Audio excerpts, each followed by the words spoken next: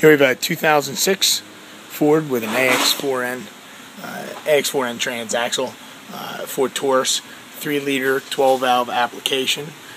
There's a valve body, clutch drums, planet sets. This one had a interesting failure. It had no low gear upon disassembly. In the case, you have the little arrow there points to a lug that's supposed to be on the case. That lug is gone. That lug is gone right there, and that lug is gone, and that lug is gone, and that lug is gone, and that lug and that lug. So basically the case is no good.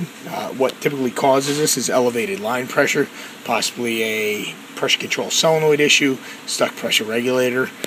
Here are the actual physical pieces from the case. These are lugs that broke off. So in addition to the normal rebuilding items, you're going to have a case requirement.